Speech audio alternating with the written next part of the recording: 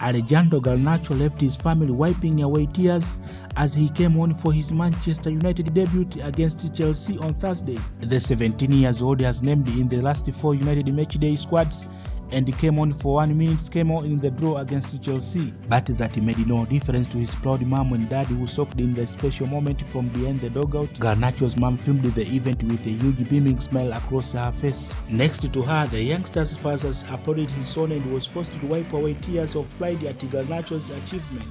His parents may soon get used to seeing the winger feature at Old Trafford, as he has a very bright future ahead of him.